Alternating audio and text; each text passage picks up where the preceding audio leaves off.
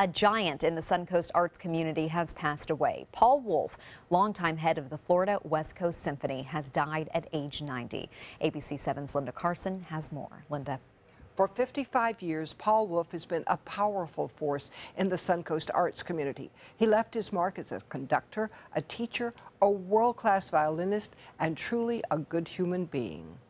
Paul Wolfe was artistic director and conductor of the Florida West Coast Symphony, now the Sarasota Orchestra, for 34 years. He leaves behind a powerful legacy. The number of students that got to see our young person's concerts, that went through our programs, whether or not they went on to music school, and all the students that came through the festival. We have so many alumni who have been through the festival who are now playing in major orchestras that he worked with, and I think his impact will always be felt. His accomplishments made him famous. His character made him beloved. He had a huge heart, and although he was talented and so respected, he was so humble at the same time, and he was involved in everything here at the orchestra, very engaged in the festival and the musicians, and cared about the people behind the music, not just the notes. In an ABC 7 tribute to Paul Wolfe several years ago, he told me he was born in New York, started playing piano at age 2, violin at 4. He was a concert master of an Air Force band at age 16 and performing in New York soon after. I was playing with Stokowski in his New York City Symphony. I was playing with Frank Sinatra on Columbia, CBS.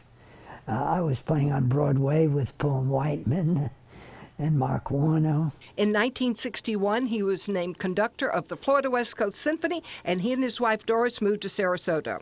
The orchestra became his vision, and he really brought it to what it is today. And in 1965, he started the Sarasota Music Festival, still internationally acclaimed today.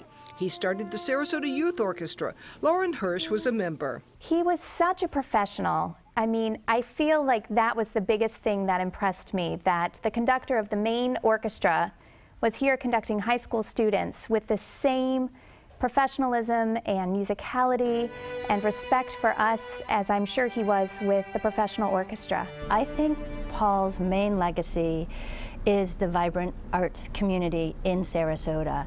I'm not sure that we would have the ballet and the opera and the amazing theater that we have if we didn't have the orchestra and the vision that Paul had for the Sarasota community. He was a great man. Our hearts go out to his family. Storied career too there, I tell you. Oh, 2 years old, starting at 2 years old, that tells you a little something He was there. a prodigy. But he was still great when he was 90. Yeah, exactly. Yeah, a lifetime, and has touched so many other lives here on the Suncoast.